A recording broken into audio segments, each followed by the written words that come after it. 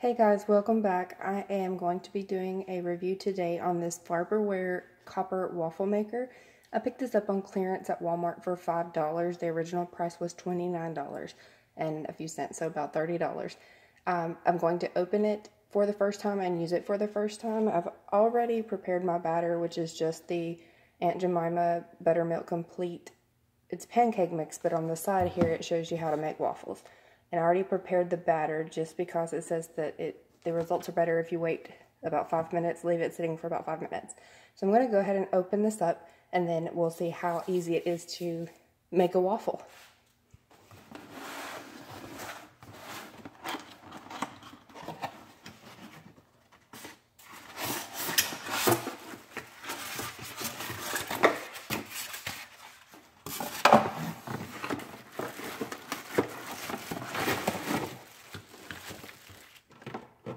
I guess that's all that's in the box, just some styrofoam and then the waffle maker and the instructions.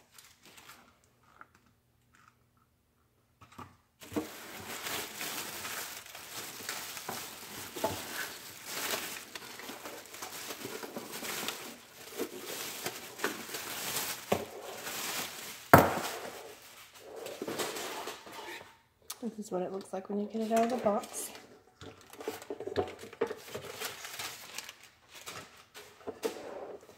Nice shiny copper irons there.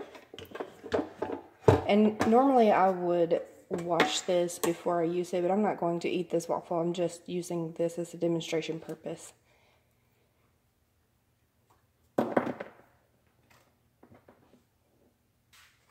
So I'm going to go ahead and put this on the English side and read the instructions on what to do first. Most people do not like to read instructions. They just go ahead and start using things, but that is a super bad idea because you can break something or do it the wrong way or stick and mess up the plates on your waffle iron. So I'm not going to read aloud to you the whole guide, but before the first use, of course, you should remove all the packaging materials. And here, to using the appliance, it tells you it's only for making waffles, not for any other use. I'm not sure what else you could use that for. Make sure that it's not around any other, at least 6 to 8 inches away from other objects and cupboards and walls. So I'm going to go ahead and plug this in.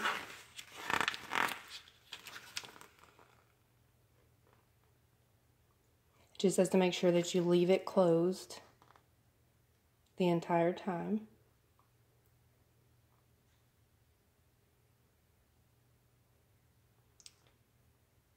And I'm just going to, it seems pretty self-explanatory. You just heat it up and spray some cooking spray or spray butter on the upper and lower waffle plates.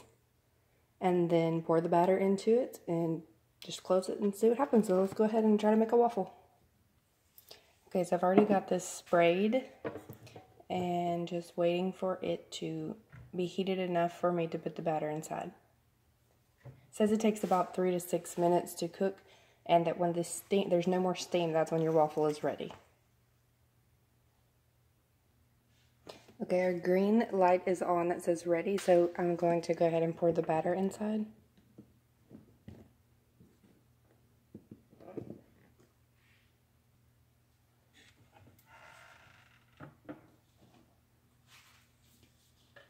Oh, that spray kind of turned brown. Not sure if that is a good sign or a bad sign.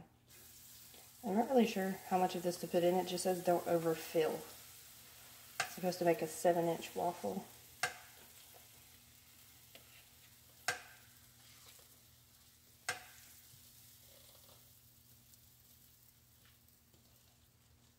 The batter to me actually seemed kind of thick, but I did follow the recipe on the Aunt Jemima box, so hopefully it'll work out. So I'm just going to close this, and I'm not going to make you watch this for 6 minutes. That'd be like watching water boil. It's not going to make it happen any faster. So I'm going to go ahead and pause the video, and when it says that it's ready, we will open it up and see what the waffle looks like. I just want to show you that that green light did go off. And when it turns on again, that means that the waffle is ready. I'm also going to show you at the end of this how to clean it. It says that you just need to wipe it down. We'll see if it's that easy or if it sticks or anything like that. I don't know if you can see it, but it's steaming and there's some liquid dripping out of it. Not really sure if that's supposed to happen. Looks clear like water, but I guess maybe from the steam, but hopefully it won't get too messy. Okay, it's already showing that the waffle is ready. Let's see what it looks like. Well, I probably should have put a little more batter. Let's see if I can find something to get this thing out with.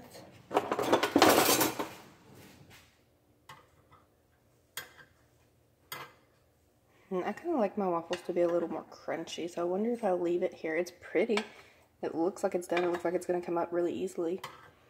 But I kind of want to leave it just a little while longer and see what happens. I like crunchy waffles because if you put syrup on a soft waffle, it's just going to be soggy. Once I opened it and closed it, the light went off again. So I guess I'm double baking this waffle. And it's steaming again.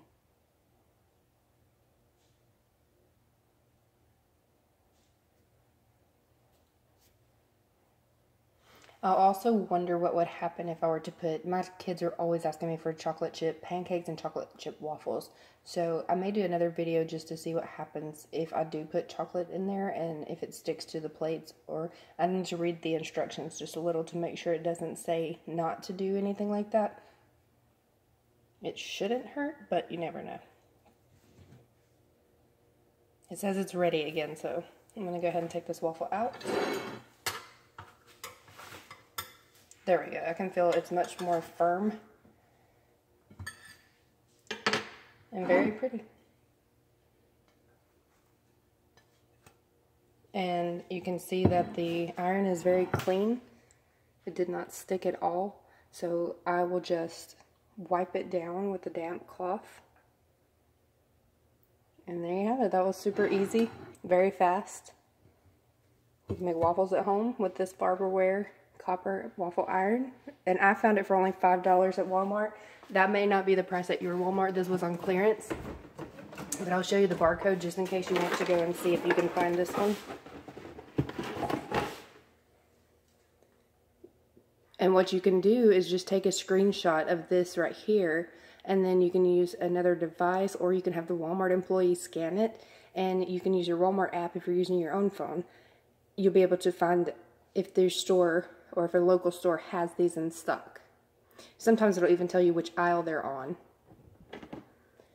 If you have used this, or if you have any suggestions, I apologize for my voice. I'm a little sick. It's getting cold outside, so the weather's getting to us all. But if you have any questions, comments, suggestions, any experience with this exact waffle maker, just go ahead and leave that in the comments below. Subscribe to my channel if you'd like to see more videos of different reviews of anything and everything that we do.